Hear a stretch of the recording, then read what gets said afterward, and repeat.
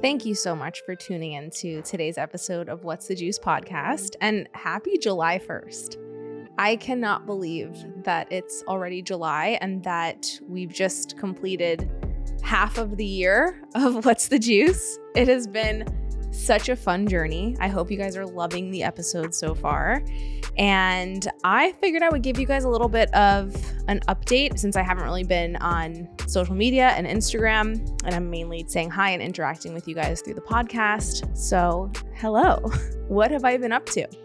I have not been posting on my Instagram nearly as much these days. I think I've kind of come to a bit of a slow halt gradually over the last few years. I've kind of alluded to it a bit. I mentioned at the top of this season that I was going to be stepping back from social media more and focusing more of my energy on the podcast and on the next iteration of what I'm planning to do with my platform as a whole. And it has been really nice to take the time away from constantly documenting and producing your life on social media, even when you have the best of intentions.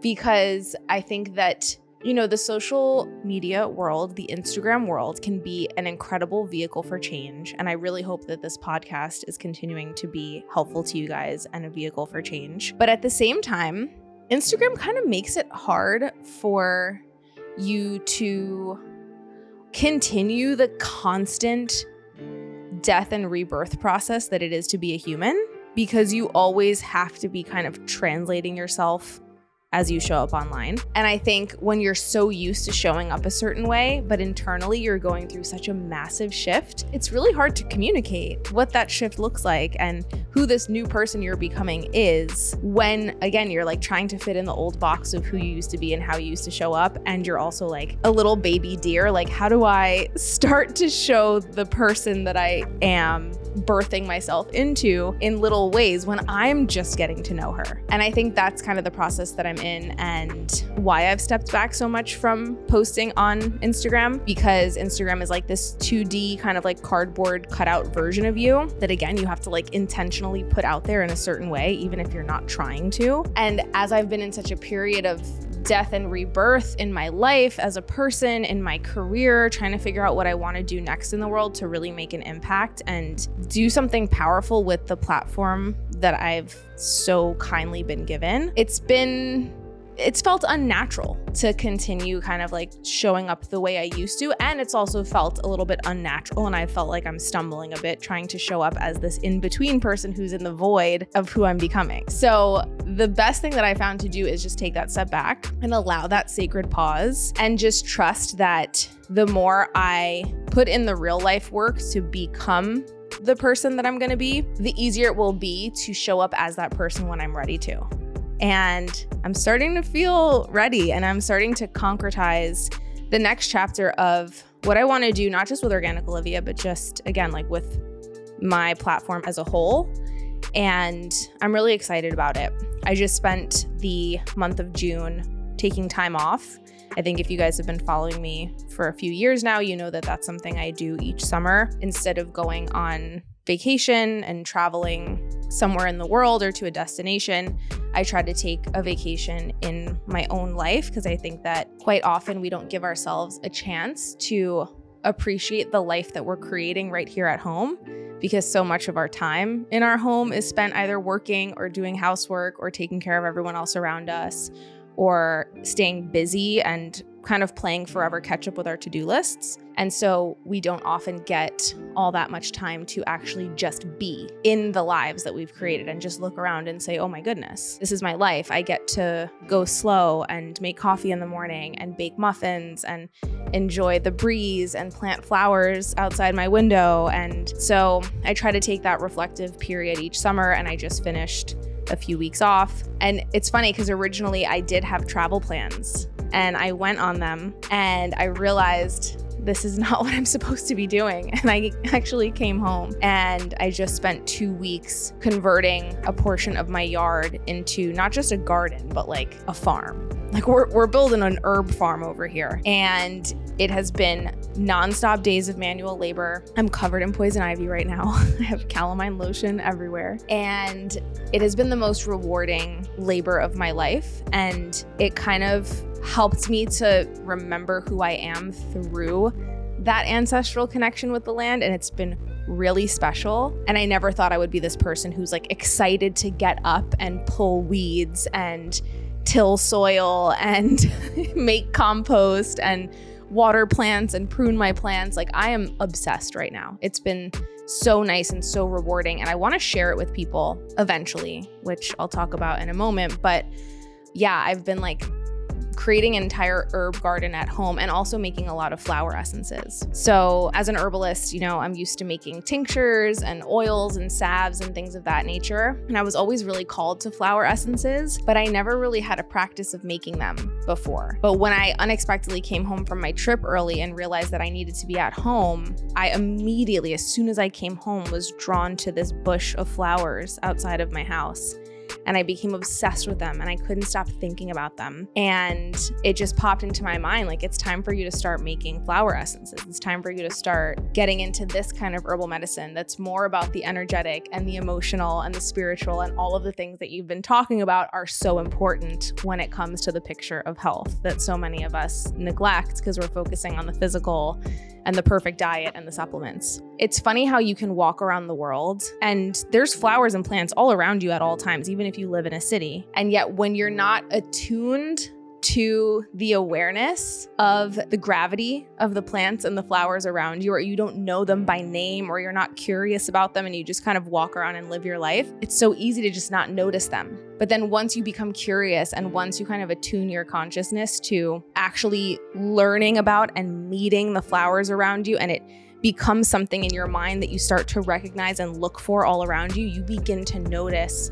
flowers and magic everywhere. And the entire world becomes this secret garden playground. And you're like, I've been surrounded by this stuff all my life, and yet I was never curious enough to know these things. And now I feel like I have friends everywhere because I can recognize this flower here and this one here, and it just adds so much depth and joy to life. And so all of that to say, I started making these flower essences. They're very small batch and they're energetic remedies. I'm gonna do a whole solo episode about flower essences now that it's my jam.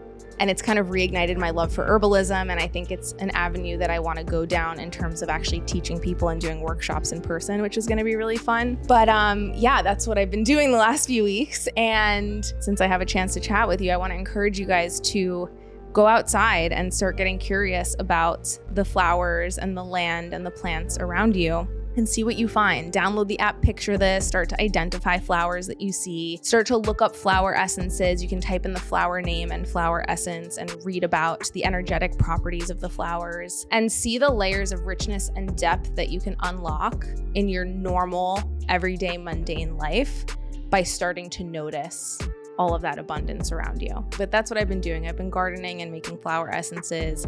I've reignited my love for herbalism in a really big way. I'm starting to understand the kind of workshops and gatherings that I'd want to do with people in person. And I'm also starting to kind of figure out the next stage of what I want to do in my career, which actually involves gathering people in person, building community in person in a real way, and getting off the internet a lot more. So once my team and I figure that out, I'll have a lot more announcements for you guys, but I just want to kind of keep you posted with my stream of consciousness as it comes through. My dream would be to somehow take these podcast guests and these amazing teachers that I get to meet through my field and bring them to you guys in real life for classes and workshops. So I'm really kind of masterminding a collaborative way to do that in an in-person space or way. So just manifest with me, you guys. Other than that, I've just been enjoying continuing to release the podcast and share these episodes with you guys. And I really do hope that you're loving them. And today's episode is with Courtney Swan.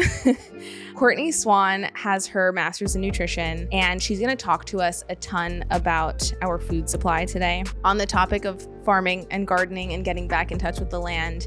This episode is very much going to be about our current food supply and what has happened to our agricultural system with the advent of genetically modified foods and all of kind of like the corporate jargon and profit-based fallacies that were sold in order to get us to consume more GMOs and to get farmers kind of dependent on GMOs and what that's doing to our environment and our health. So we're going to talk a lot about processed foods and the food supply and how that has changed over the years and farming practices and what we can do to kind of put the power back in our hands and start making healthier choices at the grocery store, start recognizing things like genetically modified ingredients and reading labels in a more astute way. And overall, just this episode is two gals who are very passionate about food and farming and our food supply, kind of talking about the problem, of course, because it's important to understand the problem in order to illuminate the solutions.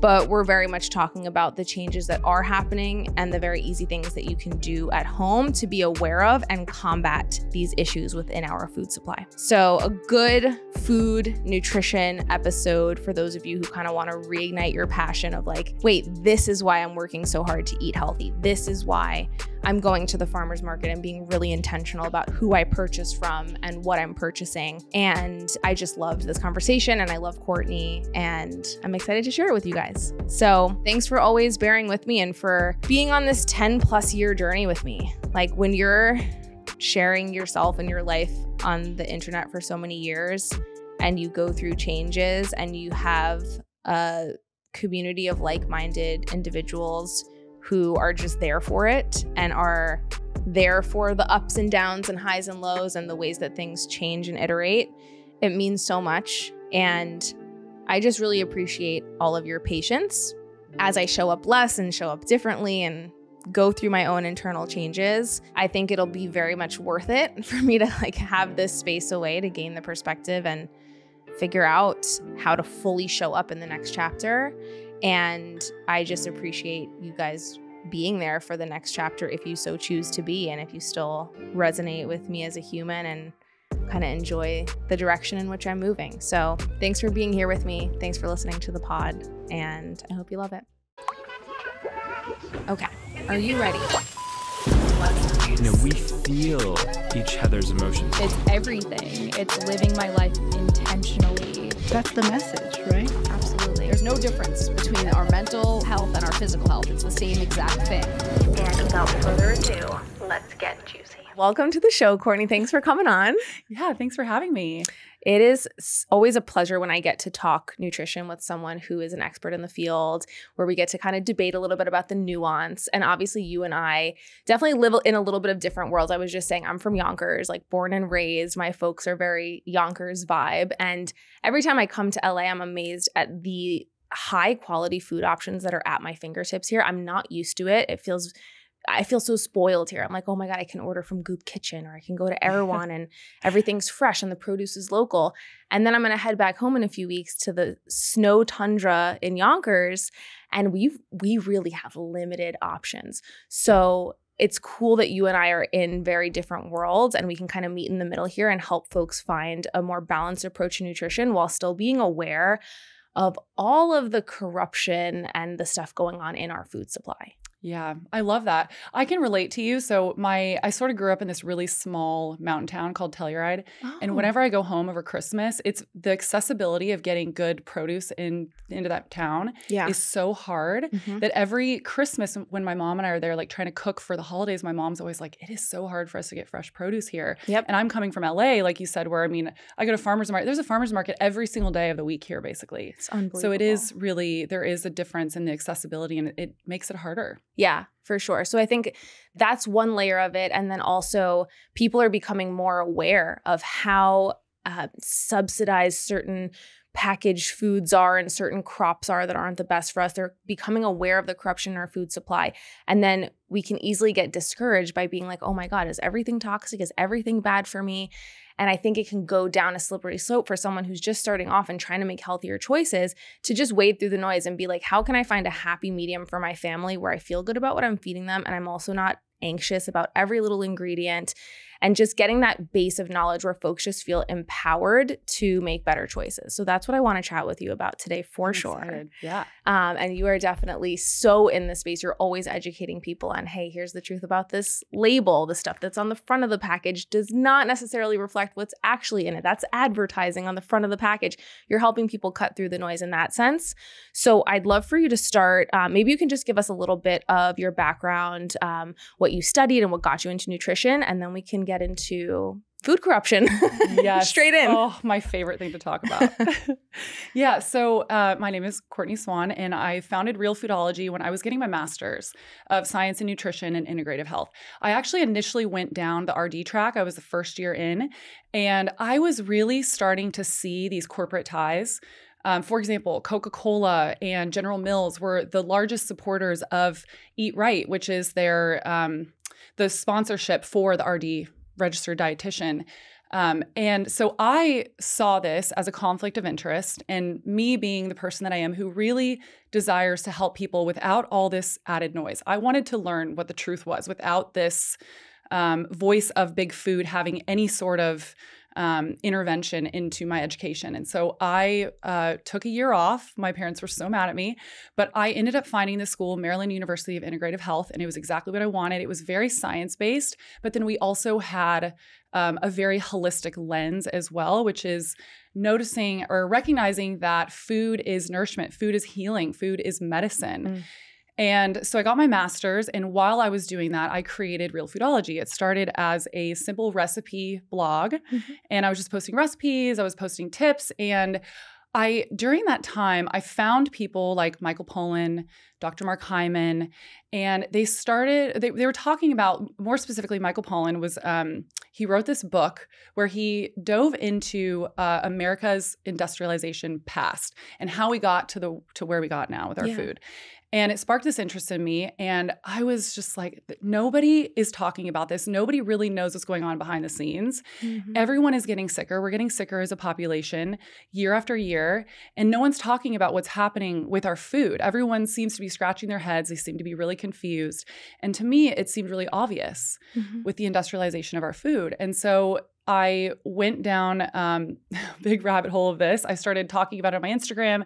That's how I created Real Foodology on my Instagram, and then now my podcast. So that's my background. It reminds me of the process that happened when the Rockefellers kind of got into the medical schools as well and started to change the curriculum to sort of standardize everything. And even, it's a little known fact, this also happened in traditional Chinese medicine. So there used to be classical Chinese medicine, essentially based on these original texts, the Shanghanlun, and you would learn classical Chinese medicine from a lineage. You would learn from a teacher. It would be grandfathered in, and you would have to study with that person and go with them and see how they would treat patients. And each teacher, each master of their lineage would treat patients differently, would use a little bit of different herbs, would tweak the Shanghanlun formulas in their own different ways.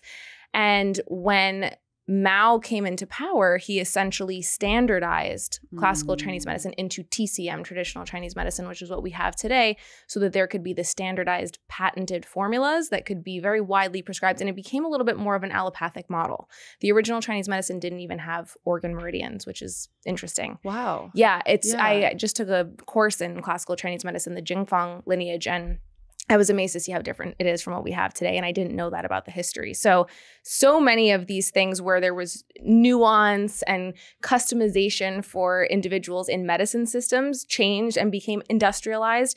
And we don't realize that the same thing also happened to our food, because all of this is happening behind the scenes. Yeah. So if you could maybe start by sharing a little bit of what you learned from Michael Pollan about that industrialization process. What is the history of all that? Yeah, so it really started on a large scale right after the war, because we were really concerned about food being cheap, fast, and accessible.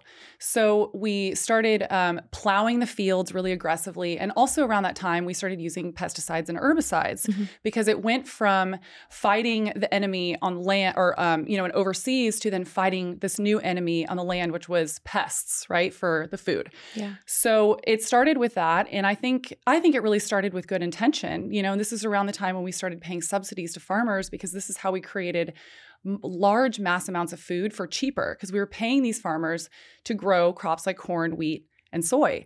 Also, when you think about it, around the same time, we had women going back into the workforce. So women were looking for a faster way to get food on the table for their family at night after having worked all day. So then we started creating these really cheap, highly processed, convenient foods. Then there was a really famous study that came out in the 1970s with Harvard.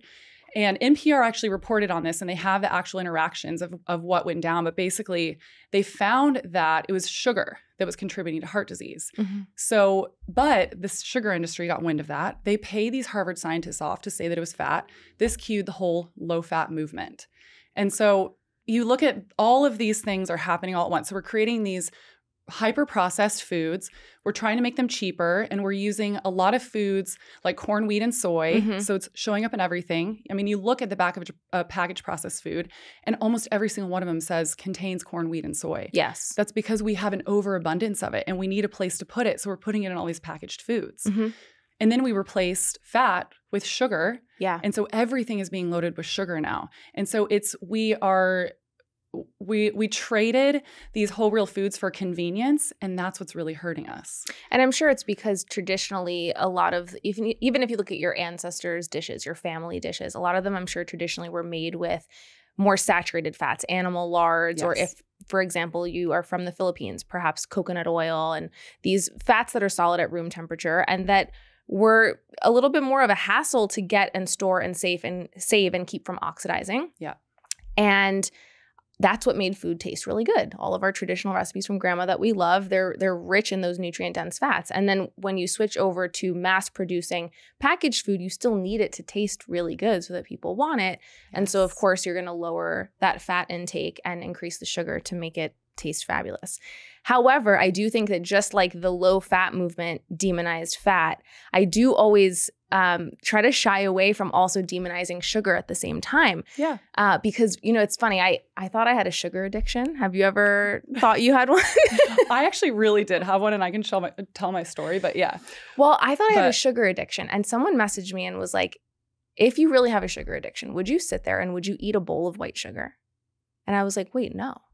And she was like, well, doesn't that tell you something? It's not the sugar. It's the hyperpalatable foods. It's the combination of sugar, fat, salt, and flavor in these packaged, really calorie, energy dense foods when our bodies are like, oh my God, I'll take more of that. I'll store it for the winter. It's so good. My brain is lighting up, that the addiction essentially comes from.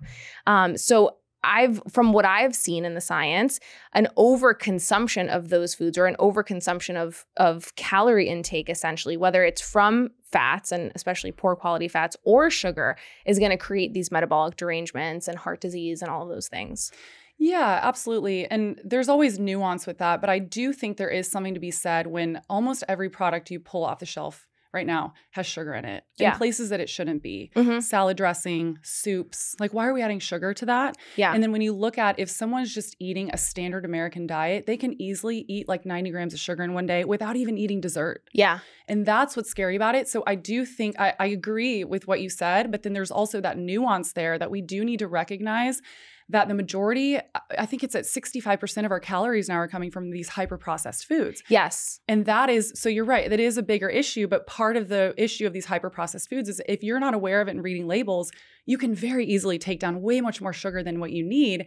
And your body needs that sugar, yes, for glucose to create ATP, so you have energy, of course. Yeah. But we know with a surplus of that, it's going to be stored as fat. Yeah, for sure. And I think I almost see it as the high sugar content that we're seeing on labels of things like salad dressing and all of these things. Yeah. It's this, to me, it's more of this symptom of the rise of hyperpalatable foods than it is from the plain old overconsumption of sugar or carbs. I think there's definitely an overconsumption of energy intake of calories in this country because our foods are so processed. So we can eat a lot of cookies in one sitting and not realize how much we're consuming, or we can eat a lot of salad dressing because it's so good and there's the sugar in there that's lighting up our brains.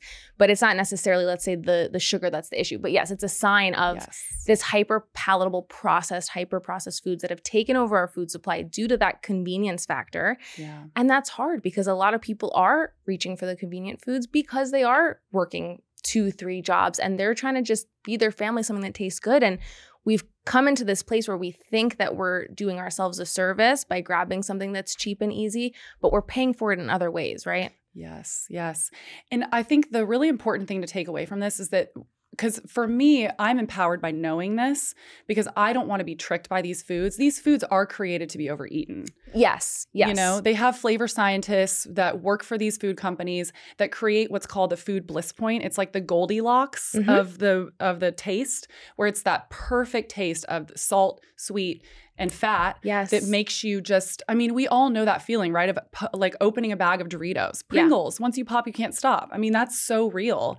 And so this is where I like to remind the listener that it's not your fault. This is literally overriding our own bodies. Biology. You know, no one's binging on salmon because you have that ratio of protein and fat that keeps you full and satisfied. And your body is also signaling the ghrelin and the leptin, like the hormones that actually help you to be satisfied and signal to your body when you're full. But these food-like products are overriding all of those signals. And so we almost feel like we're being overridden by I think that's such a good point, the leptin and the ghrelin, because for me, when I thought I had the sugar addiction and I was like, okay, I'm going to cut out sugar. And then I realized, oh, wait, it's actually the processing, the hyper palatableness of it all. It's when I'm combining the sugar with the fat and the flavor in a convenient cookie. That's what's lighting up my pleasure centers. I did a 2-month experiment where I did no hyperpalatable foods. I just ate mostly whole foods and made sure that I wasn't eating things in a particular combination to make them as delicious as possible. I was eating a sweet potato until I was full on sweet potato and some chicken until I was full on chicken. I love that. And my leptin levels completely reset. I used to be hungry in the middle of the night because my leptin was so dysregulated. And it completely just changed my appetite and really helped me to stop binge eating. I had a huge binge eating issue because of leptin dysregulation and also weight loss resistance because of my leptin issues. And we don't realize that these packaged foods have a hormonal effect. You know, it really does change our satiety signals, our appetite hormones. And so it's not an all packaged foods are bad for you at all times kind of thing. It's just an awareness of these packaged foods will change the way that you perceive the rest of really good food, normal food, and will change your hormones. And so can we eat more real food? Real foodology. I mean, that was the whole basis of real foodology, obviously, is because I was looking around and just learning all this and saying, we're eating too many things in packages. Let's get back to eating real food. We're not eating enough real food anymore. And sometimes it can be hard because you're out here trying to teach people how to read these package labels and you're having to scrutinize things because there are ingredients that you can see are upping the sugar level or upping the brain pleasure level. And then people are like, oh, well, is everything bad for me? And the honest answer is that no, but there's just nothing that's ever going to replace cooking at home and eating real food from scratch as much as possible. That will never compare to a packaged food. So we could go in the grocery store and pick apart these packaged foods all day and we'll probably always find something wrong with them because real food is where it's at. Exactly. And just having little tips and tricks. One thing I tell people, because I'm a realist, I'm not going to sit here and say, eat only whole real foods, only shop at the farmer's market. Most people, that's not their reality. And it's also not feasible or accessible. So when you're buying packaged foods, if you could technically buy all those ingredients at the grocery store and make that at home, then that is a package that I would say that's fair game to buy. Where we're starting to get into issues is when you look at an ingredient and you're like, where in the world would I find polysorbate 80? You know, like I'm not buying that in the grocery store. And thank God we live in a time where there are companies that are creating more of these products that just have a few simple ingredients and they're becoming more accessible and they're becoming more affordable. Absolutely. And that's what I appreciate so much is that you're always on the hunt for these simple few ingredient crackers or cookies or things like that, where these companies are actually trying to do their best and they're trying to give us the realest food possible in a package. Because of course we want cookies. Of course we're not going to bake them all the time. I try to. I'm not that good at it, but I try. I bet you're better than you think. I'm starting to get better. It's actually you have like a curve with it. You start cooking at home and you realize you really suck. And you're like, oh no, I'm just going to order in the food. I give up. This is terrible. I can't believe my husband has to eat this now for the next 2 days. And then you keep going and you start to get better at it. And it becomes this labor of love where you become really present with the food and you appreciate so much more what you're eating and you eat more mindfully. And it's it's really about our relationship with food. And obviously not everyone has the luxury to slow down and be able to cook every meal or meal prep. But when you can, it's really part of wellness. It's a way to take care of yourself. Yeah, absolutely. And you're investing in your health because when you eat better, you think clearer, you look better, you feel better in your body. You probably show up better to your work. So maybe you'll get a promotion and make more money. That's part of my message too, is like, the more we can focus on these nutritious foods and really just try as much as we can to get as healthy as we can, we're going to feel better and we're going to show up better in our lives. Yeah, absolutely. Okay, so as these companies took over and started to make these hyper-palatable, packaged, easy, convenient foods and sold them to us as, hey, you can now go out and make more money because we'll do the food part for you, which is so sinister in a sense. You know, so sinister. It's part of this like late stage capitalism that we're in, really, of like, well, everyone should just be out of the house and work, outsource everything, including these foods. It's really sad. We've come to the point where you told me that most of our food system is owned by the same 11 companies, is it? Can you tell us about that? Yeah, so there's 11 companies that own the entirety of our food system. And some of them are, like one of them is Procter & Gamble. They're also creating chemicals, but they own food companies as well. And this is, I mean, like you said, this is the late stage capitalism that we're experiencing right now, because we're at a point now where these food companies have so much money. And they are fighting to the death to stay on top, even though there's all these studies coming out right now, and there's all these statistics coming out about the health of our country. I mean, by 2030, they're projecting that 49.6% of Americans are going to have at least one chronic disease. That's half of our population. And that's crazy. And so, look, it looks grim. We have the power. We can take our power back with everything that we're talking about today. And that's, a lot of my messages, I really try to keep it positive, but we do have to look at the realities so that we know what we're up against. And I tell people, if you can, and if you can budget it, put your money into these corporations that are doing right by our health, because unfortunately, what's happening right now, there's this misconception that if it's on the shelf, it's been vetted for and that it's completely healthy. I think everyone believes that the FDA, the USDA, these governing bodies are regulating more than they actually are. There's a concept called GROS, or generally recognized as safe. The companies themselves are the ones that are required to give the paperwork to the FDA in order to prove if a new ingredient that they want to use is generally recognized as safe. To me, I see that as, why are we putting things in our food that we're like, oh, like generally we think it's like probably safe. And that's what's happening, is that we're putting these foods into our food system without actually really being like, okay, we know these are good and healthy, because then the mentality is like, oh, we'll figure it out as we go, and then we'll just pull them off the shelf later. But also a lot of these products are not being pulled off the shelf, even though time and time again, all these studies are coming out showing that these certain ingredients are actually really having an effect on our bodies, like all these preservatives and emulsifiers and everything else that's in there. And there's also a revolving door that's happening right now between the USDA, the FDA. You'll see someone who's like a top executive at the USDA, and then 4 years later, he's working at big pharma in a big pharma company. Or didn't this happen with Monsanto? There was a guy who was working for the FDA, and then he went over to Monsanto, or vice versa. Yeah, I think he went over to the FDA because Monsanto actually they were bought by Bayer, because Monsanto, which we'll get into, they're the creators of Roundup, which is glyphosate, and they jumped ship and sold to Bayer because they were going downhill because all this stuff was coming out about cancer and the link to glyphosate. But yeah, I mean, I think by now a lot of people are starting to really wake up to just the deep corruption that's happening in America. And it's happening in every industry. I mean, you look at the food industry, but food is what we'll focus on. This is the problem, is that we have lobbyists in Washington. Yes. Can you explain what lobbying is? Because this is the craziest concept to me. I feel like it's bribery. It is. It's bribery. It's legal bribery. There's all these loopholes in how they get around it. But essentially what's happening is all of these big food corporations have different industries and different lobbyists. So like, for example, let's say someone from like the sugar industry will have like a representative. They'll go to Washington. They'll make, good with some of the politicians that are maybe either people in Congress or certain politicians that are voting on certain regulations that will affect their product. Yes, exactly. That will determine how we guide Americans to eat. So there's guidelines that come out. I believe they come out every 4 years, but we should look up exactly, from the USDA. And they're paying to get certain guidelines into this curriculum to say like, oh, eat a certain percentage of grains, or Coca-Cola is actually not that bad for you. Or they'll just say, like soda consumption is actually not that bad for you and it's not contributing to obesity. And the problem is a lot of these politicians, they have no background in nutrition. They don't really know. And they're also getting paid. And they're also, a lot of them are saying like, okay, if you help me pass this bill, then I'll help you pass this bill. So everyone's kind of scratching each other's backs. They're making money off of each other. And these large corporations that have vested interest in these certain guidelines going a certain way, they're paying for that. Yeah. But it's happening legally because it's happening lobbying and like under the table. Yeah.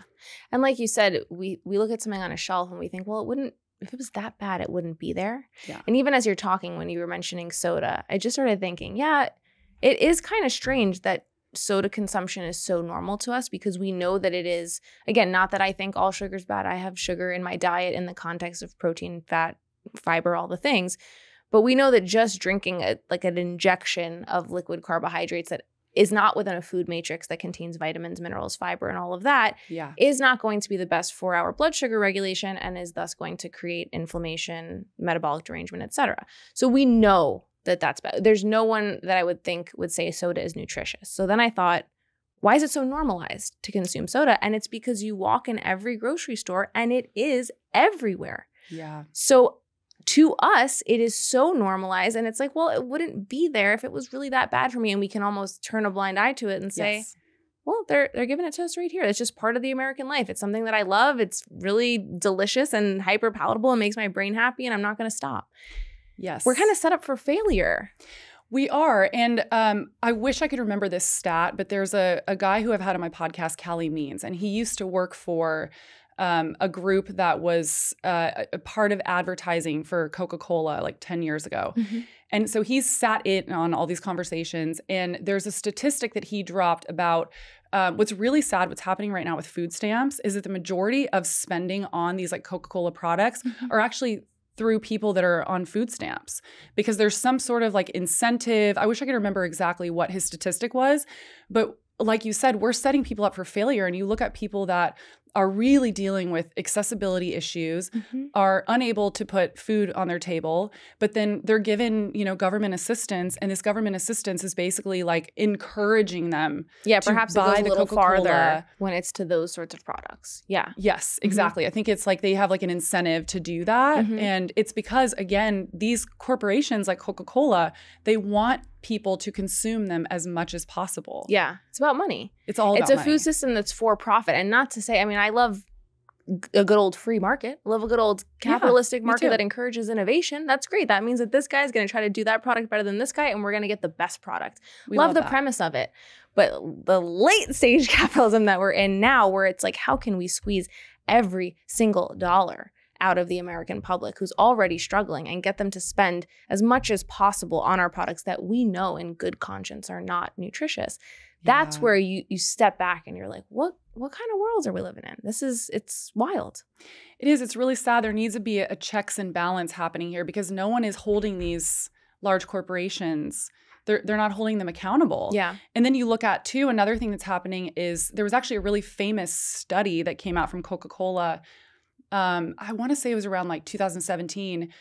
They paid for this study to say that there was no link to obesity and consumption of sodas. They paid for this study. And this is happening all the time. So I want to tell people, too, be very careful about where you're getting your information from. Studies are required to disclose if there's any sort of funding being involved.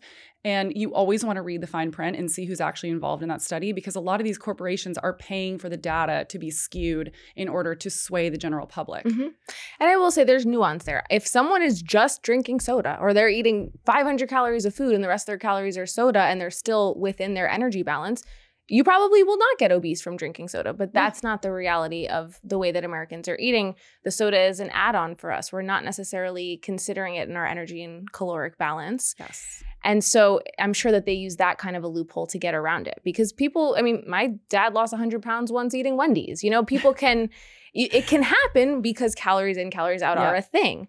But at the same time, do you want to be spending your energy intake on something that has no nutritional value and is going to derange your blood sugar? No.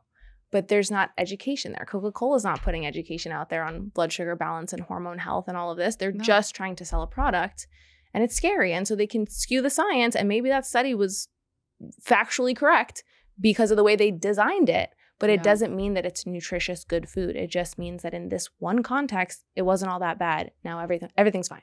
Exactly. They twist it, and a lot of science is twisted, and that's the part where I, like you, love science. You wanted to get a degree where you could understand science. You could take a statistics class. You could learn how to see if there was a design flaw, if something was statistically significant. That's amazing. And I want to rely on the science, but so much of it is bought and paid for and designed in a way that favors the companies. Yeah. And we're not looking at that.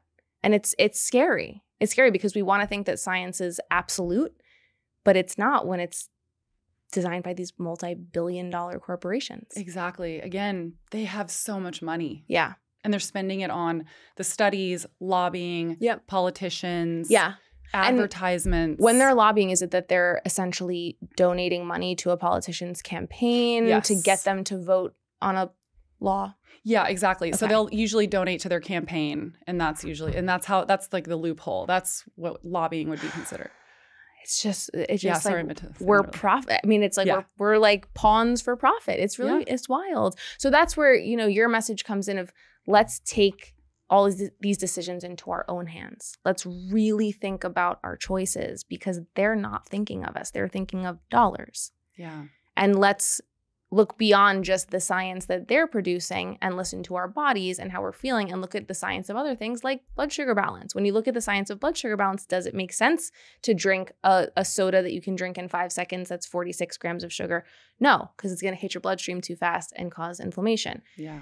But when you look at it through their study of a perfectly designed caloric intake, it's not. It's like it's infuriating. It's infuriating to someone who wants science to be there. Me too. Because then it starts to feel like, where can you trust the science? And you have to essentially take a class on how to read a study and know what is shoddy science and what is actually real and legit. And yeah. And so that brings me to glyphosate, because the science on GMOs also seems to be, quote, settled, and they are, quote, safe for human consumption. And I know people in real life who study agricultural science and are brilliant, and they're like, why are you against GMOs? And we argue about it, and they think I'm crazy because I don't believe that science is sound. And I think that it'll come out years and years from now that corn that produces its own intrinsic Bt toxin and makes bug stomachs explode is not safe for our stomachs. It's just, that's more my logic, right? That's not science. I don't have a study that says that. I just don't feel that's safe for us. So can you talk about GMO crops as one point, and then why glyphosate is necessary to support those GMO crops? Because they're two different issues. Yeah, and I'll start out by saying, so I see comments about this all the time, and people are like, we've been genetically modifying food forever. They are not understanding that that's something different. That's something called hybridization. Yes. Crossbreeding. Exactly. So we've been hybridizing crops, yes, for a very long time. Yep. And I consider that to be totally fine, safe. Like, that is a really ancient practice that we've done for a long time. Genetically modifying, we have only been doing that since, I believe it was about the 70s is when we started. And that's where you're taking a gene. For example, they took a gene from a jellyfish and placed it into an apple to make it not brown. And that's where you're actually messing with the genetic composition of the actual plant.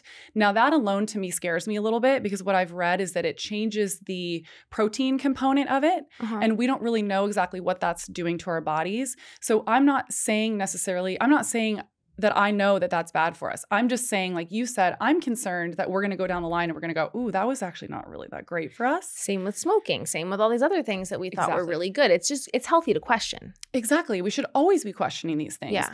Now, another thing was when they were starting to genetically modify these crops, the big message that we were getting was, this is going to be great. We're going to use less pesticides and less herbicides. I hear this all the time from people. They're like, no, GMOs use less.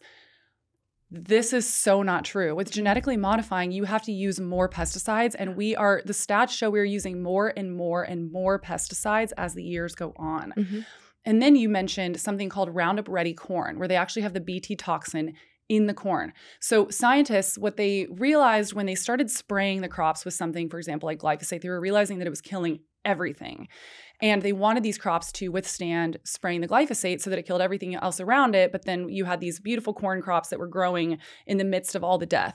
And just to take it back for a second, glyphosate is a sprayable herbicide. Yes. And pesticide. It's Yes. an herbicide and a pesticide, right? It's meant to kill weeds. Yes. And also will kill pests. Yes. And so originally they created this super strong, out of this world essentially Roundup glyphosate, sprayable pesticide that they could use to make sure that their crops, the corn, soy that they wanted to grow in monstrous amounts, were safe from pests. But like you said, they found out that it was killing everything because it was so strong. And it's also, think about that, it's not only going to kill the pests, it's going to kill the good bacteria and the microbes in the soil that take nutrients from the rocks in the soil and put minerals in the plants. Like that's part of the whole ecosystem. But just so that people have the context of what glyphosate is, it is a pesticide and it was too strong. So because of that. Yeah. So because of that, they went back in the lab and they figured out how to add glyphosate actually into the seed of the corn itself. Mm-hmm. And also, great big bonus for Monsanto because now they could patent something because you can't patent live plants and animals. But since they added this Bt toxin in there, now they have this amazing wonder seed that they can patent and they can charge farmers more for it. Exactly. And which is really, farmers have to essentially be loyal to just the Monsanto patented seed and just the Monsanto corn and have to just monocrop corn because they can no longer afford to have the diversity and their soil is ruined. So again, I want to break it down as much as possible because you and I are really familiar with the topic, but I think there's a lot of confusion out there about GMOs because of, like you said, this concept of crossbreeding.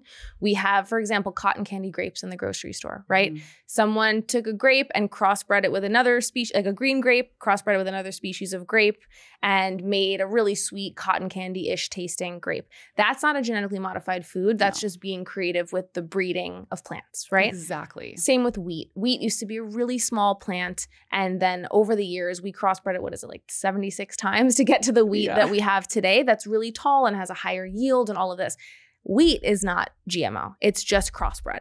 So there's only a handful of crops. It's corn, soy, wheat, beets. Oh, is it wheat now? Oh, no, it's not. I'm sorry. Yeah, you're right. It's corn, soybeans, papaya, beets because they do sugar from beets. For the sugar. And canola is also a genetically modified crop. So it's really those big five. Yeah. Those are the only crops you need to worry about being genetically modified. There's no genetically modified apples. There's no genetically modified anything else. When we're talking about GMOs, we mean those 5 foods. And you might think, well, I don't really eat soybeans, or I don't have corn on the cob a lot.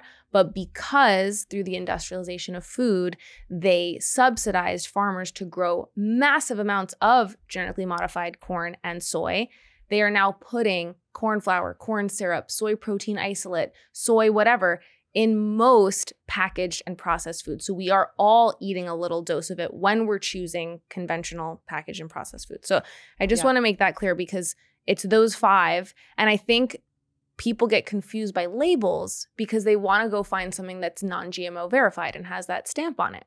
Yeah. But it doesn't, if you're getting crackers that are non-GMO project verified, but they don't have any corn or soy in them or beets or whatever, it doesn't mean anything. It's just kind of greenwashing.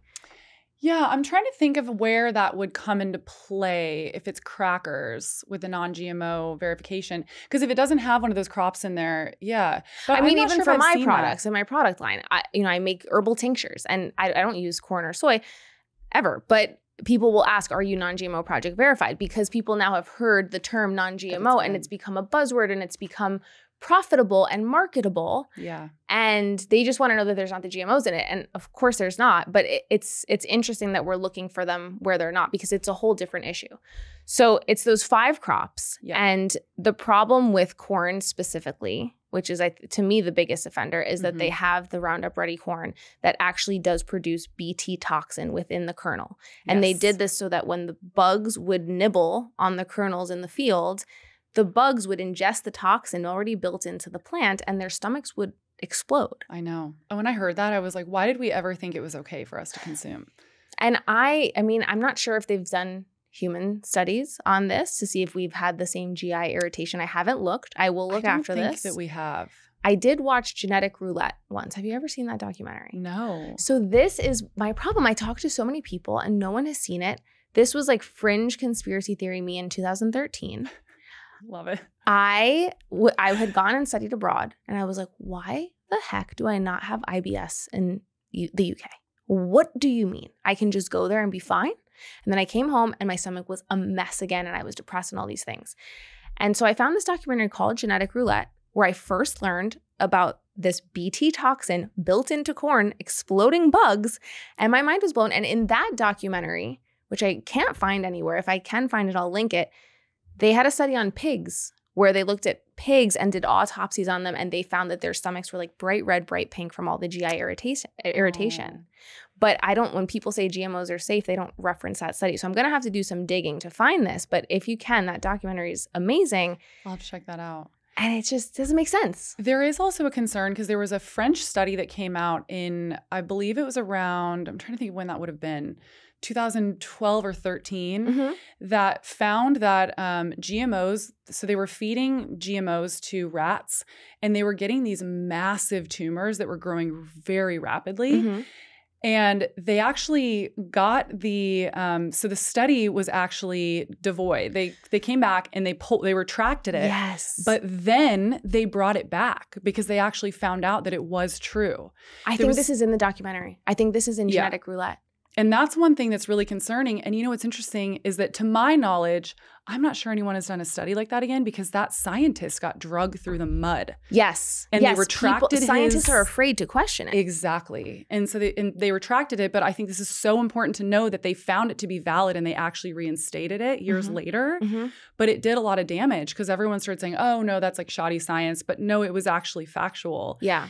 And that is a really big concern, especially when you look at rising rates of cancer in this country. And so many people are unknowingly eating these genetically modified foods. And there was a time when we were fighting so hard to just get them labeled. Yeah. And they're sort of labeled now, but you have to read the really fine print under the ingredients, and it will say contains bioengineered ingredients. That means that it has genetically modified, either corn, soy, one of the products that we mentioned. Also, another thing to note that is concerning, the majority of the corn that we grow in this country is actually going back to livestock feed. Yes. So if you're eating conventional meat, which I'm not saying don't ever do it, but if you can be more conscientious of buying organic meat, that's ensuring that the cows that you're eating, well, any of the meat that you're eating, they were not fed genetically modified feed. Yes. And even if that's not, because I don't know how much that translates into, okay, does the meat become unhealthy? Does the actual animal suffer and thus the meat that we're eating is not as healthy? Maybe there's an argument to be made there that it's not that bad. But I think the true thing here is that you're simply not supporting the sale of the genetically modified corn to the factory farms that are then 100%. using it to feed the cows, because we just want to stop giving our money to. And then what the hard part there too is that all of these farmers in the middle of the country are having to grow genetically modified corn. So when we're then taking our dollars away from GMOs, we're then taking our dollars away from these hardworking farmers that are just trying to do their best and now have to use Monsanto crops because the farm next to them uses it anyway, and the glyphosate's in the water runoff and it's affecting their crops. So it's hard because so many farmers have now been pulled into big ag, into agricultural science. They're teaching it in all the colleges when you study agricultural science that GMOs are the way to go. And these well-meaning folks really believe that it's good and it's feeding the world, because that's another argument that since we can grow more of the GMO crops because we can monocrop them in these huge fields and take away any pest you could possibly see, we can feed the world. But the world is still hungry. Exactly. And we're we are overfed and undernourished. Yeah. Yeah, you're not going to get nourishment from corn and soy. Exactly. So why is that what we're wanting? Even if we can enrich it, even if we can genetically modify rice to have vitamin A, which is something that I've seen that they're trying to do. Yeah. The government has so much money. Why can't we subsidize the delivery of vitamin A supplements into areas of the world where we know that this is an issue, or vitamin B supplements into parts of the world where we know that beriberi is an issue? I mean, this is really, it's like, let's think backwards for a second. Let's not try to genetically splice the crops and take away people's food diversity to get vitamins into one food that we now have the patent of and can sell. Let's go give them the vitamins and mineral. I know. It's crazy. Again, it comes back to all for profit. I will say though, I have been having so many conversations with farmers on my podcast recently, and I've been watching a ton of documentaries because I'm really getting into regenerative farming. Wow. A lot of farmers are realizing that this system is broken. And I don't want to speak for every farmer because I know some of them are, still in the genetically modified and Monsanto glyphosate route. But there is this movement happening right now because they're realizing that this feed the world concept, one, is never going to be feasible if we are killing the entire ecosystem of the soil.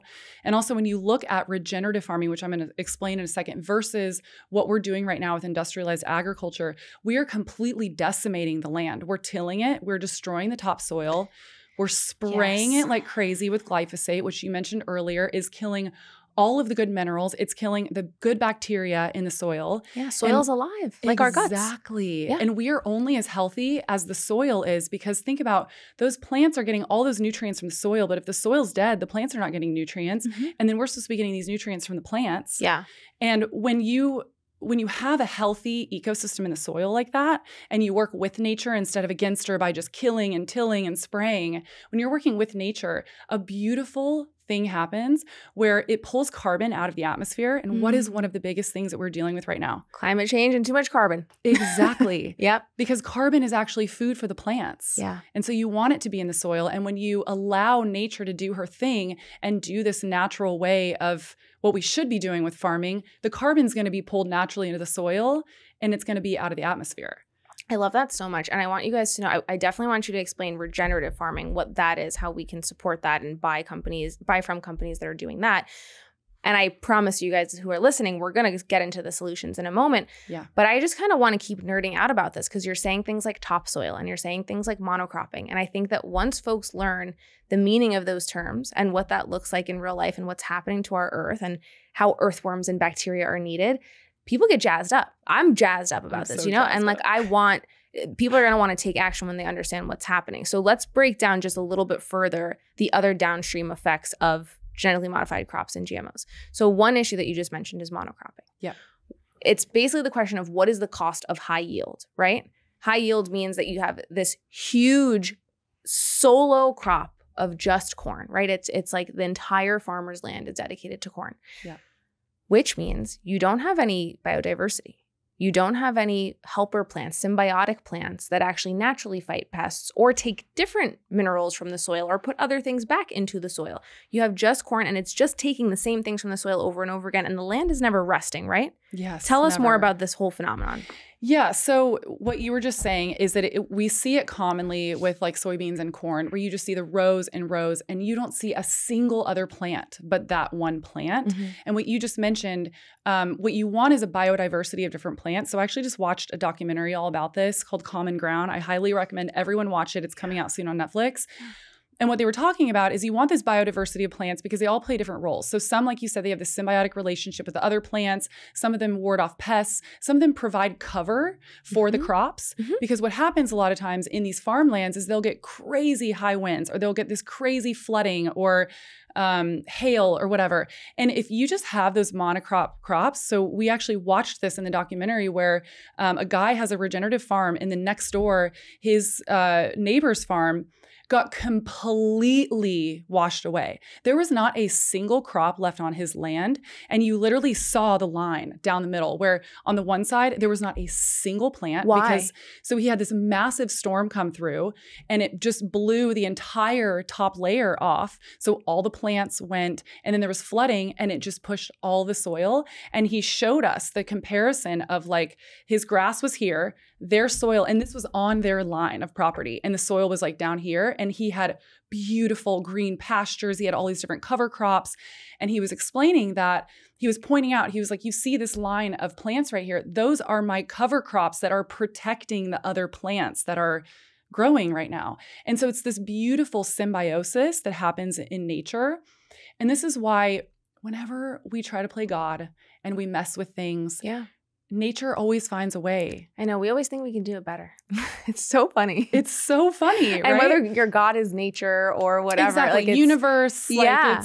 Like even if you look at God as nature just knows how to do it. There's a reason why, even if you look at a forest or you look at once you stop spraying a pest, what ends up growing in your yard instead of just grass, you look at all the different crops and how they're working, not crops, but weeds, quote unquote, and how they're working together and how they're interplaying. And they just naturally know how to complement one another. Exactly. Just like human communities. We really mirror the soil and biodiversity. Nobody wants a community of people that are homogenous and all the same. Exactly. Then we do not protect each other. We do not learn from one another. We don't keep each other in check. Yeah.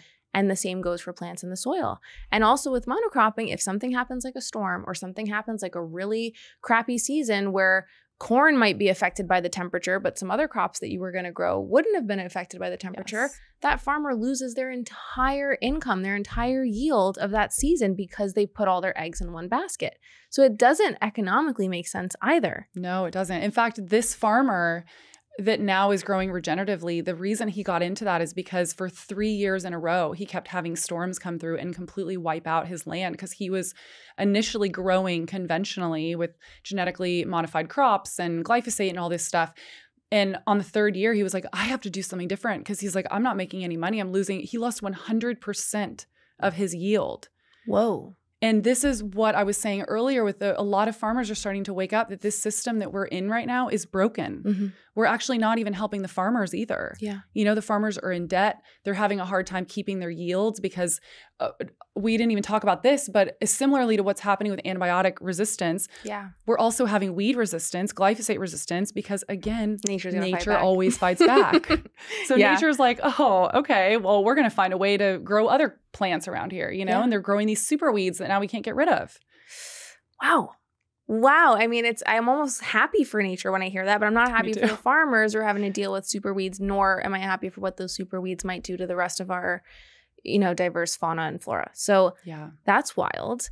And then obviously there is the issue of the topsoil. So can you tell us what topsoil is? Yeah, so it's it's exactly how it sounds. It's the very top layer of the soil. Mm-hmm.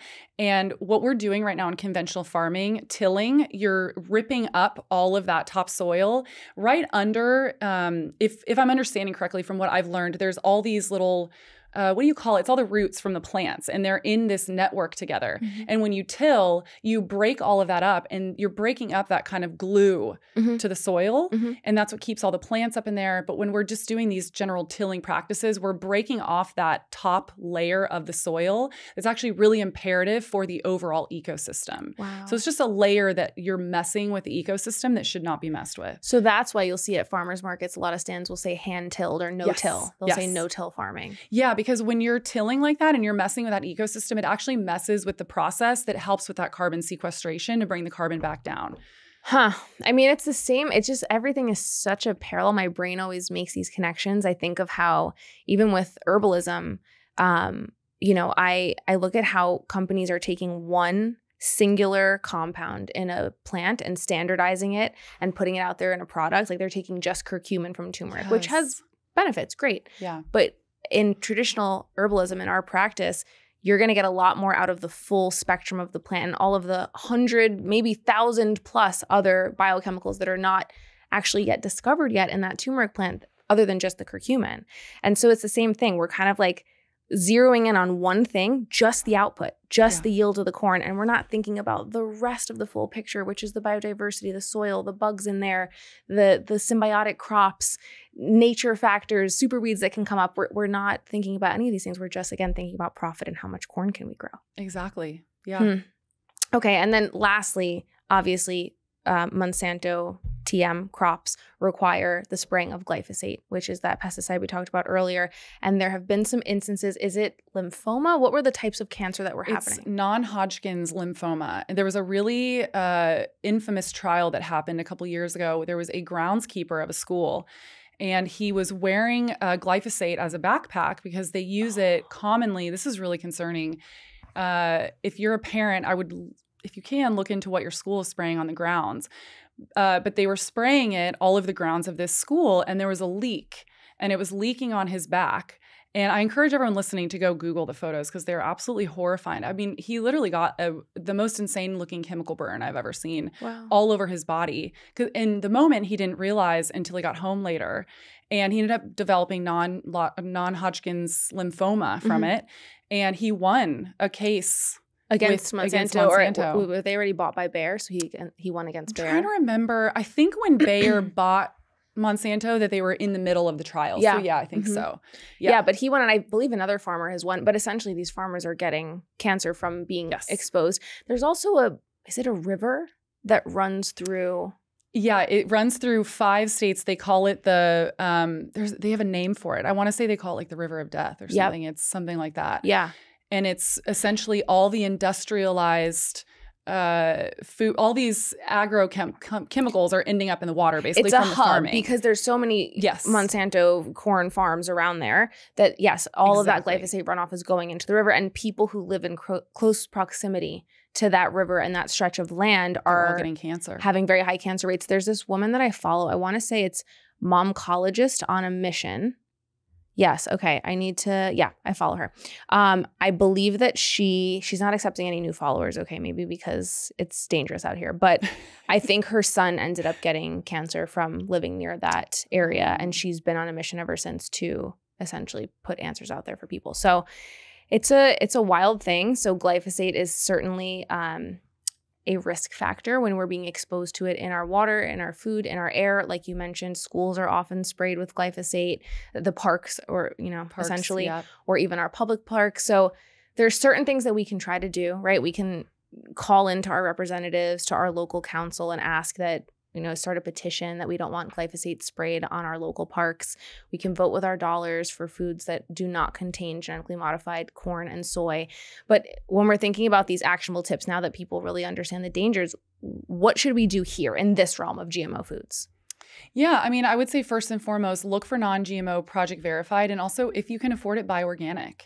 Because organic by law is not allowed to contain genetically modified food, and they are not allowed to use glyphosate. And there's some misconception that organic means no pesticides and herbicides whatsoever. There's just a very small number of pesticides and herbicides that are allowed on organic crops, and they don't allow glyphosate, which to me is the biggest issue. Agreed. And that's why also I'll still buy tomatoes or apples or whatever. If I'm going to the farmer's market and it's not a certified organic stand, I'm fine with that. Or even if I need to go to a local market and get produce that's not organic, as long as I know it's not one of the genetically modified crops, I'm okay with that, because I want to avoid glyphosate. So especially buying organic when you're getting edamame, right? That's soybeans. When you're getting tortillas, try to buy organic there as much as possible. I would also with your grains. So the EWG actually did a study came out recently where they tested a bunch of really popular grain-based products on the shelves, and they found 60 to 70% of them all had very concerning levels of glyphosate. And these were Cheerios, Quaker Oats, things like that. So anything grain-based, because we're actually spraying glyphosate on wheat after it's being harvested to dry it out. So there's no washing this off. It's on the grains itself. So I would say be careful with the grains that you're buying too. So it's on oats as well, because they're grown near some of these crops that are sprayed, or they're on wheat as well? They spray it on oats, and they also spray it on wheat. Yeah. Okay. So is there a list or like a database online where we could find brands of, because I eat oats every day. I do the Bob's Red Mill gluten-free ones. Maybe those have glyphosate. I'm not sure. I think those ones are actually pretty good. Okay. There's 2 brands that I really like. There's one called 1 Degree Farms, and they test. Yes. They're amazing. Yes. They have the sprouted oats. Yes. I do the sprouted quick oats at home. I couldn't find them in a grocery store here, so I need to go find them. Yeah, they're really good. And they actually third-party test for glyphosate residue. And then there's one other one. I want to say they're called Pro Oats or something. I can give you a link afterwards if you want to put it in the show notes. Yeah. But those are the 2 ones specifically that I know that are actually testing for glyphosate. Yes. But this is why things like oats, any wheat-based products, so like breads, etc., you really want to be buying organic, because they're actually spraying it directly on those crops. Wow. Okay, that's really good to know. And that's also, it kind of simplifies things when you are eating simply and eating real foods, because if you're someone who, like me, I eat maybe 5 ingredient oats every day. I'm using oats and chia seeds and some protein and almond milk and whatever. I can control for the biggest ingredient, which is the oats. And I can choose a brand like 1 Degree that I know doesn't have glyphosate. And I know every single day my morning oats, I'm not going to be exposed to that pesticide that I want to avoid. Exactly. Yeah. Unfortunately, this is one that we really have to be proactive on. Yeah. Because I don't want to scare people, but there was a study that came out last year that showed that something like 98% of Americans have glyphosate in their blood. Yeah. We're finding it in rainwater. Well, that's the thing. Now it's Like, ubiquitous. Exactly. So it is unavoidable. We're all going to be exposed to some degree. Exactly. But in terms of the foods that we're ingesting, we're going to get in the rainwater and maybe tap water, even filtered water. I don't know if you can filter out glyphosate, but in the foods that we're directly ingesting each day, how can we choose brands that are actually checking for those things? So maybe when you're at the grocery store, Google the brand and see if they have any sort of testing for glyphosate. See if any other, companies like Food Babe or someone has taken them to a lab and tested to see if there's glyphosate. There's information out there. Yeah, there's a website called Momivation. I don't know if you're aware of her, but she does a lot of her own just third-party testing for stuff. Yeah, and I don't know specifically if she's done glyphosate, but I would be shocked if she hadn't. Okay. And she sends in, everything from pots and pans to different food brands. Yeah. And then she posts the results on her website. So I would encourage people to go look at that. Also, another one, just from a shopping standpoint, there's something called the Dirty Dozen, where they release this every year. And it's a list of the food products that are most heavily sprayed with pesticides.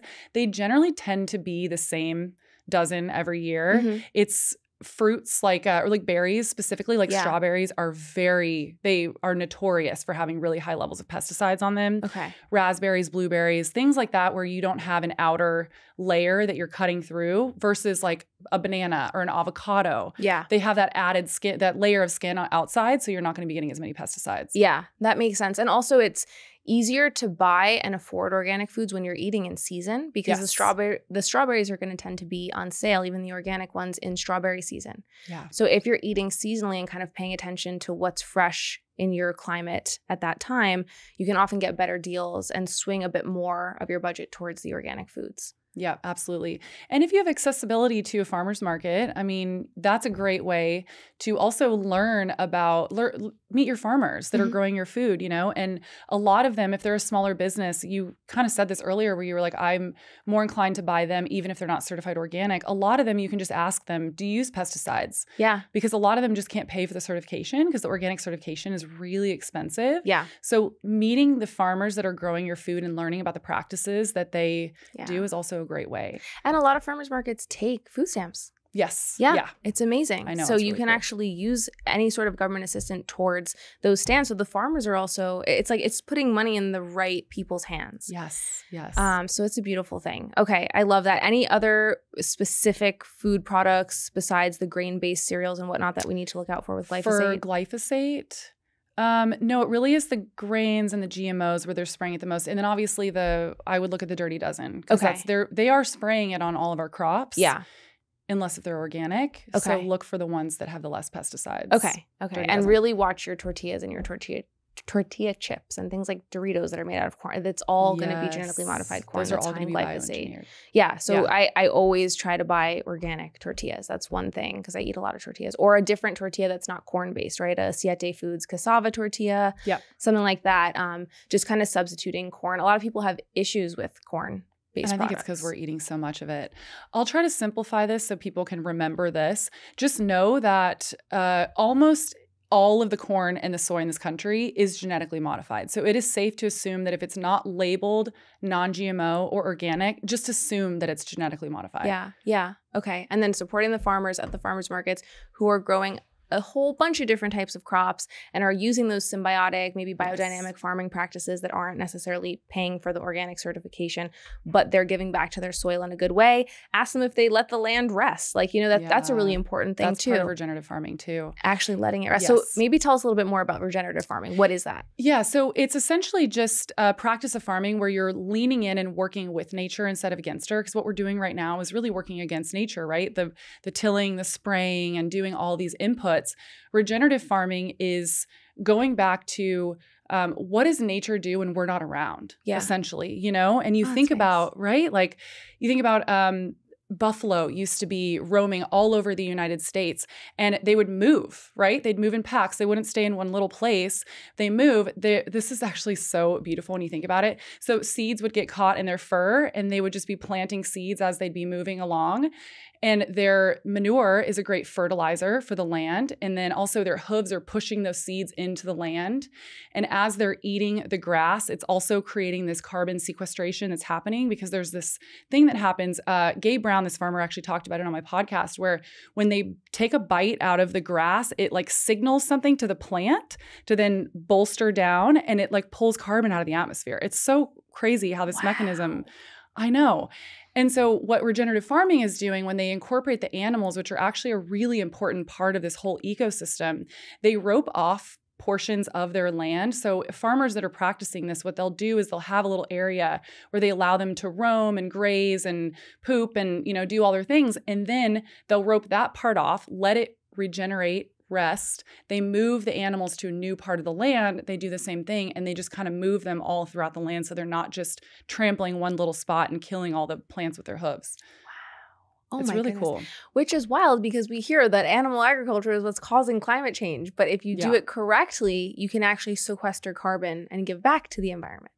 Oh, yeah. Anytime anyone says that, you have to look back in history.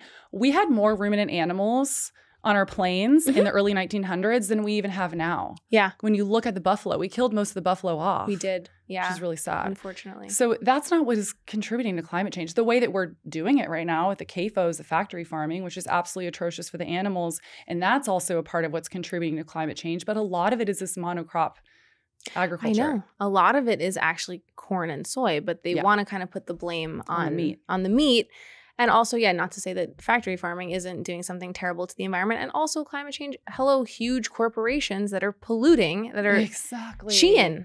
I want to blame Shein more than I want to blame meat. Me too. You know what? McDonald's keep making the burgers because Shein is the problem.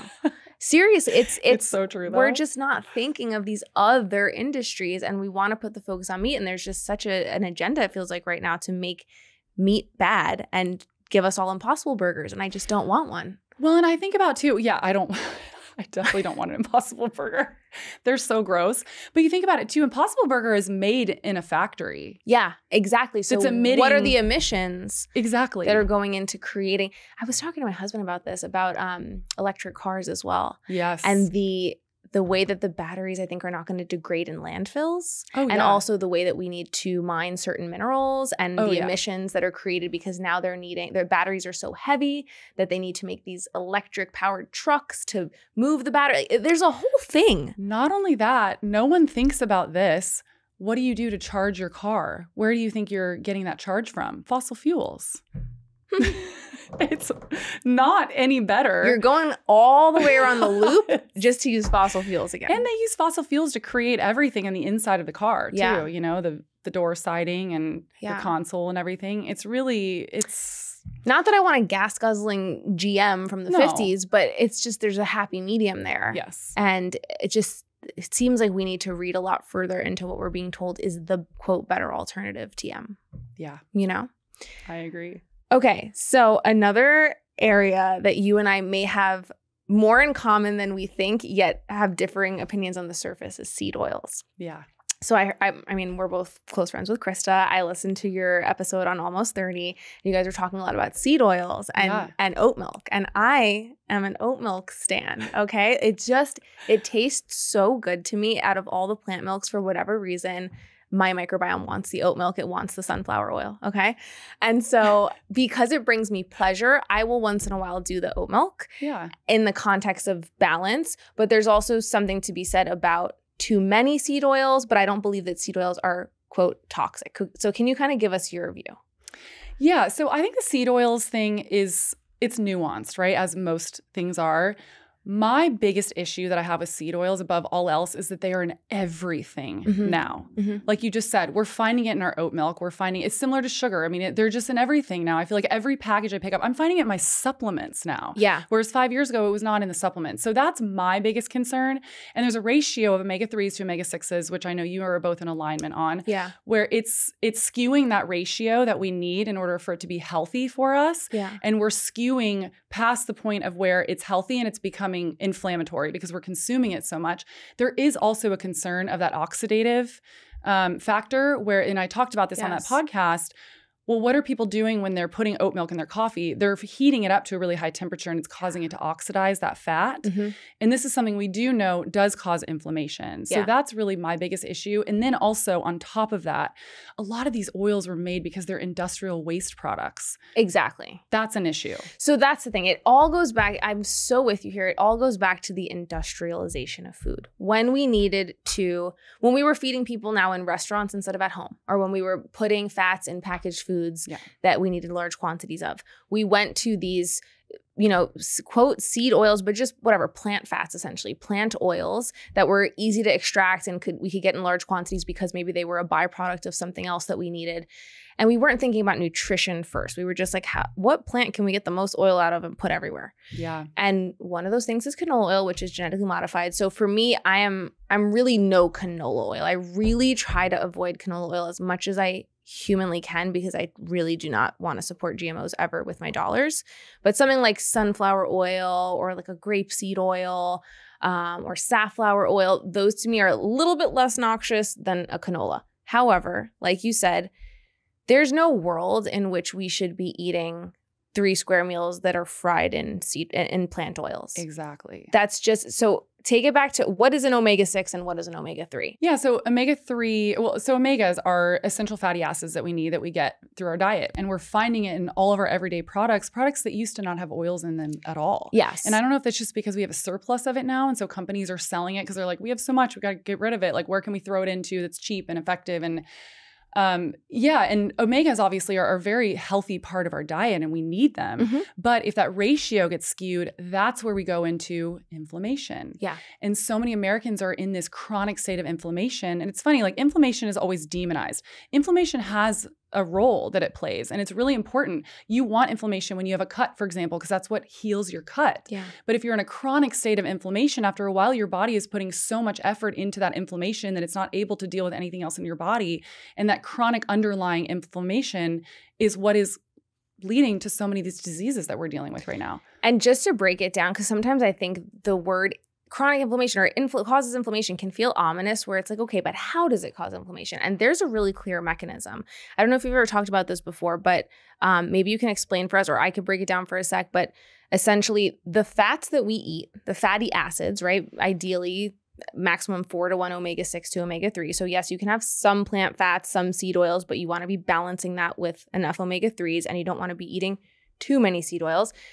The fats that we eat in that ratio becomes essentially the ratio of lipids and the types of lipids that make up our cell membranes. Yes. So have you chatted about this before? And not really, but I know it plays a role in our hormones, but yes. I can't speak to it as well as probably you can. Well, I just think it's so cool to understand, like, oh, that's why it's causing the inflammation. So if you're someone who's eating a 1-to-1 or even as high as a 4-to-1 ratio of omega-6 to omega-3, that means that similar ratio is going to go into the actual fatty membrane of each and every one of your cells, because every 2 years, let's say, our cells are fully recycled in some way, and now we're made up of the fats that we ate for those 2 years. Yeah. So your cells will be made of the fatty acid ratios and types that you eat in your diet.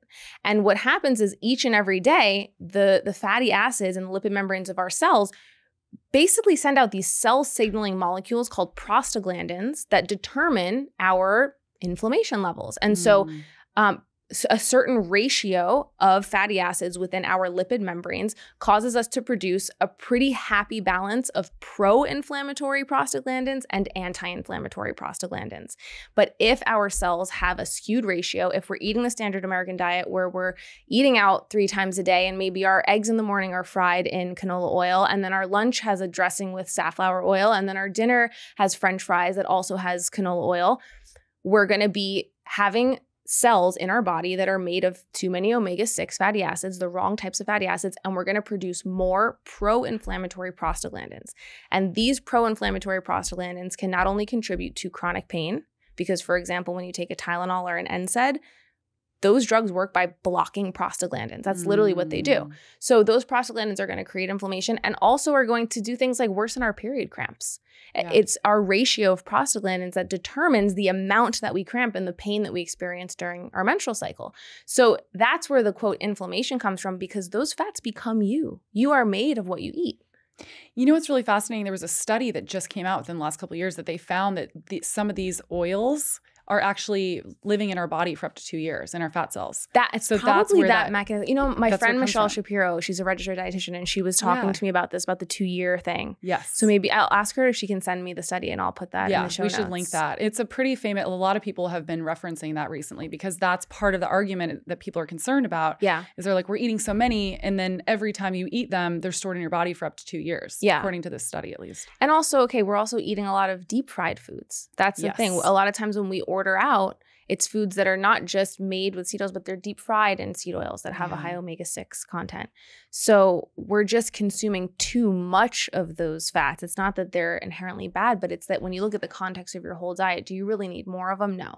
Yes. If you're someone who has a very balanced diet and you're taking your fish oil, you're eating wild fish, you're choosing grass-fed meat that has a higher omega-3 and CLA ratio, and then you have a little oat milk with sunflower oil, probably not going to get you. I agree with that. Yeah. But if you're someone who's chronically inflamed, you don't want to add fuel to the fire, essentially. Exactly. And if you are eating out a lot consistently, most of those restaurants are using soybean or canola oil. Yes. And going back to what we were saying earlier, those are both genetically modified. Yeah. So they're going to have a higher pesticide rate, and they're just not going to be as good for us. So let's do some real life application. So what does this look like? Because we're all going to eat out at restaurants. I love a good restaurant moment. I know you do too. Me too. We like to be fancy girls. Yeah. So even if we're not at a fancy restaurant, most of the time, again, when I'm in Yonkers, my family and I were going to a random Italian restaurant or like a hole in the wall, and there's never going to be a wild fish option on the menu. No. There's never going to be a heritage chicken. So what does that person do when ordering out at the restaurant? What's your order? So I have a little bit of a relaxed approach when I eat out because I don't eat out a ton. Okay. So the way that I see it is if you really dial in your diet at home, because that's where you can control it, is making sure that you're buying the good oils. You're not eating things like canola oil. You're making sure that your omega-3s to omega-6 ratio is on. Then your body has that resiliency to when you go out to eat, you're going to be okay. Because you're at your threshold. You're in that ratio. Exactly. So I'm of the mind that I would rather go out to eat with my friends, enjoy my time, than have to worry and stress about that. Now, what you can do if you're really concerned or if you're someone that's eating out all the time, I would ask the restaurants, ask the waiter, what are they cooking in? If they say canola oil, ask them if they can cook it in olive oil or maybe butter if they have butter. Ask them if they can swap out those options. Don't go for the fried stuff because that is 100% guaranteed to be in canola or soybean or one of those other oil, peanut oil probably. And so just ask questions, and then for a salad, for example, if you want to order a salad and you're really concerned about it, guaranteed that salad dressing has canola oil in it, ask for just olive oil on the side. Yeah, a little olive oil and vinegar. Love olive oil moment. It's funny because when you said earlier about the packaged salad dressings containing sugar and being hyper palatable, I'm like, yeah, when I was younger and I used to eat Marie Callender's blue cheese dressing. You kidding me? I would eat a boatload of that stuff. I would not be able to stop. But I've never wanted to binge on olive oil and vinegar. It's not hyper palatable, which is a big plus. It's not a seed oil, which is a big plus. So still get that salad. Order all the veggies at the restaurant. Get the really delicious salad. Just kind of make your own dressing. Yes. Or like you said, it's more my question for the person who's eating out all the time. They're always having work lunches or they don't have time to cook. And it's just a lot easier to order, especially from a cheap restaurant or even a diner, right? There's things you can do. If you want to look at eggs, for example, a great way to make sure that they're not going to cook them in oil is to do hard-boiled eggs or poached eggs. Yes. Right? Exactly. And then toast with butter, right? You're avoiding those oils. Yep. So you want to look for the things on the menu that are not going to be cooked in oils like that, or for example, like I said, you can ask if you're going to get a steak, like ask them to cook it in olive oil or butter. Yeah. Because a lot of them have that too. Yeah. Butter or like even grilling it. Cooking method is another thing. Like you could even say don't cook it in oil at all. Yeah. Like saute it in like a broth or something. Yeah, absolutely. A good old, like ordering things that are boiled or steamed or like specific requests. A lot of times restaurants will accommodate you. Even for me, when I'm ordering from like a local restaurant that's not at all bougie and does not make most accommodations, I can always get some grilled chicken. I can always get some steamed broccoli, some steamed white rice. I can always kind of, and yeah, it's definitely not as fun as getting the fried thing on the menu. And so save that for the special occasions when you're with the girls and you're having fun and you don't want to care about anything. But if you're eating out consistently, it's the cooking method. It's just asking, hey, do you mind cooking this in some butter? It's those little requests that change everything and then can change the fats that you're made of and your inflammation levels. It's amazing. Yes. And if you're in a situation where you are really eating out a lot, I mean, this is extra, But you could bring your own olive oil with you. Buy like a little tiny one and put it in your purse and use that on your salads. You know, I mean, I bring concerned. tinctures everywhere, so why wouldn't I bring a little olive oil? Glucobitters, olive oil. Love it. Food. Good. Good to go. No, I love that. And I love your tip of ordering the salad because then you're also getting fiber and greens and vibrant veggies. And yeah, it's probably not organic, but still you're getting the fiber and the antioxidants. Exactly. And then if you're ordering oil and vinegar with it and a steamed or a grilled protein on top, and then maybe some steamed rice on the side, you're winning. And if you eat the salad first before you have your carbohydrate-rich meal, it's actually going to help balance your blood sugar and it's not going to cause it to peak as high as it would. I love it so much. Yeah. Anything else that we need to look out for when we're buying organic? Is everything really organic that says it is? Is there like a... So a lot of people ask me this question because unfortunately, like I mentioned at the very beginning of the episode, our governing bodies are actually not protecting us as much as we might think. But organic is really the best bet that we have right now. You know, there's more certifications that are coming out.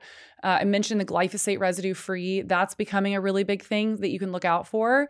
USDA organic really is still pretty regulated. I mean, it's a federal crime if you say that you're USDA organic and you're not. Mm-hmm. So it is being more regulated than just conventional. Mm-hmm. And for now, that's all we've got, really, you know, outside of actually doing your own research, looking into certain companies and brands that you really love. I mean, something I've done, I've actually gone to ranches for like specific meat companies that I really love and seen their practices.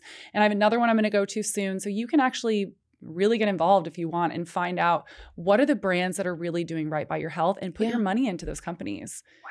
That's awesome. And also, like you said, farmers markets, CSAs. Yeah. Even things like there's misfit produce, right? There's produce boxes that you can order online that are discounted. I think with the misfit produce, it's that they're the uglier, wonkier ones that the grocery stores don't want. And so you're getting them at a massive discount because they're not pretty, but they're perfectly good produce. Yeah.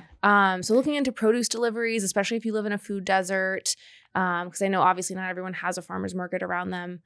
So just trying to think of other ways we can get that produce in. Even also at the farmer's market, looking for things like the sourdough bread or the homemade bread instead of getting like the enriched wheat flour. Even that is going to make a big difference in your health. It really is the small foundational swaps, just starting where you can and not having to be perfect, that can make a huge difference. Absolutely. There's also a company that's coming out more. You'll see them more on the shelves in like Whole Foods and Costco called One Mighty Mill. I actually had the founder on my podcast recently, and they are going back to a really traditional method of milling their grains. And it's all organic. It's glyphosate residue free. And the bread is incredible. Wow. I hope that they would, are they selling the grains themselves or the bread? I think they said they were selling the grains at one point. I don't know if they're still selling the grains themselves. Because that's another thing. I'm like, okay, well, the bread's probably not going to be available near me. Like, you know? And that's where things like Thrive Market come in. That's another thing I like. Yeah. So Thrive Market is cool because recently I was trying to order this pasta. Have you heard of Kaizen? Yes. Yeah, I haven't tried. It's like delivered at my house at home in New York right now. So I can't try it yet. But I was looking at, they use like lupini beans and it's a higher protein pasta. You know me, I'm a protein gal. Yes. So I looked on their site and you have to hit like $100 minimum for the shipping. And I get it. Like it costs a lot to ship things. But I looked on Thrive and they had it. And so a grocery membership like Thrive Market, especially if you live in a food desert and you're looking for healthier brands that are like maybe pastas and cereal grains and things like that. If you want to get the 1 Degree oats that are glyphosate free, I'm sure that Thrive has to have them. I'm almost positive Thrive has them. Yeah. It's a really good service. It's amazing. So, you know, don't lose hope. If you live somewhere where there's not a beautiful organic grocery store or a farmer's market or a CSA near you, there are these online services like Thrive Market or like the Misfit Produce where you can get things delivered to you. And it makes sense budget-wise when you're getting a good amount of groceries from there and getting free shipping and you're stocking up on bulk things. Yeah. Thrive Market, I've been a member for a long time. That's huge. I love them. Yeah, I'm like a secret member. I'm like, it's funny. I don't really talk about them. I guess people used to be more like sponsored to talk about them. So I feel like people are going to think I'm sponsored. But if you're like, I just love them. I've just been a member forever.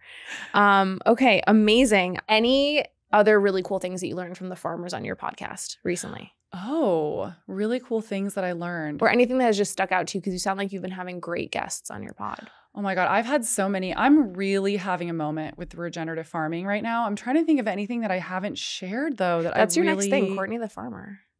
I know. I love it. I want to like see you with the pitchfork. You know what's funny? I actually got a tarot reading the other day and she was like, I see that like once you get married, you and your man are just going to be on land. I was like, I feel that very much. Oh my God, I would love that. I know.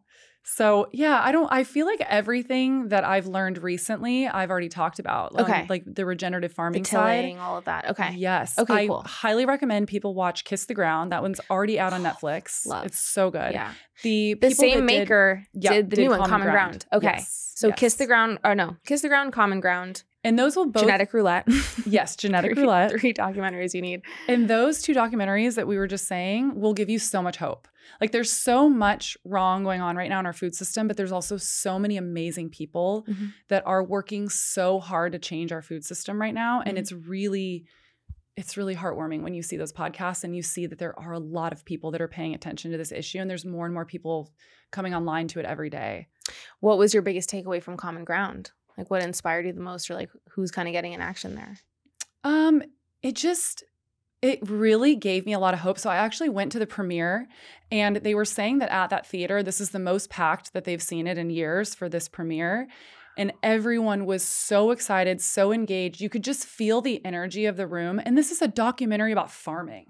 Also, like, I didn't grow up in a farming family. I've never been involved in farming whatsoever. And the fact that I am so passionate about this right now and really paying attention gives me hope. Because so many people are starting to realize that there is a direct connection to the farmers and how they're growing our food and how we're treating our soil and how we're treating the animals to the health of us, but also the health of our planet. And when you start to make all those connections, it gets you excited. And there's a lot of hope, because if we can get more farmers on board of this regenerative farming practice, we're not going to have to worry so much about climate change and all the other issues that we're dealing with right now. And I guess the action item there to get involved is to vote with your dollars for the companies that are regenerative farming. Everyone asks me all the time, I'm like, your number one best way that you can get involved is by spending your money on the companies that are doing right by our health. And even if that means, I think there has to be a little bit of a reframe here too, because out of all of the major countries around the world, we are the ones that spend the least amount of money on food. And we spend the most amount of money on our healthcare. And we're not thinking about the true cost of what our food is not only costing, but what it's actually doing to our health. We think that food is cheap. It's actually really not that cheap when you look at how much money we're spending on doctor bills, surgeries, medications. And then not to mention, you can't put a price on your health. You're sick, you cannot put a price on that. I think it's because we're just not taught from a young age that food is medicinal. We kind of think that it has a net effect of 0 either way. And it actually has a negative or a positive depending on what kind of food we're eating. It's the easiest and, lowest risk intervention to start with for any chronic illness or the prevention of a chronic illness. Exactly. It really has the power to impact you. Just getting a higher dose of nutrients and antioxidants and polyphenols and fiber in your diet every single day can shift everything from your cholesterol levels to heart disease risk. I mean, that's where to start, is with the food and cooking at home. And it affects your mood. It does. 95% of our serotonin's made in our gut. Oh, yeah. Oh my gosh. Well, thank you so much for just this. I feel very motivated. I feel angry about the GMOs all over again, but I also feel motivated to take that extra step. I'm going to start looking a little bit harder at the glyphosate. I eat the 1 degree oats just because I liked the packaging and could tell they were a vibe, but I didn't even know that they had no glyphosate. So I'm just going to go that step further and really make sure that I'm looking into maybe the third-party testing of the brands that I'm buying from consistently. And we'll just continue shopping at my farmers markets. And I hope that everyone listening, you're as inspired as I am by Courtney. Thanks for this beautiful conversation. Thank you. Please tell us where we can find you and about your podcast. So I'm Real Foodology across the board. I'm mostly active on Instagram, and then my podcast. It's called the Real Foodology Podcast. It's on all major networks, Spotify, Apple, you name it, I'm there. Also, if you go to realfoodology.com, I have a grocery guide that has all of these tips that we talked about today, just in a really simple PDF that you can take to the grocery store with you. So if there's anything that you felt like you heard today and you're just like, oh my God, how am I going to remember all this? Go to my website. It's free. You just have to put in your email and it'll be automatically sent to you. I love that. Thanks for that resource. Yeah, thank you. Wasn't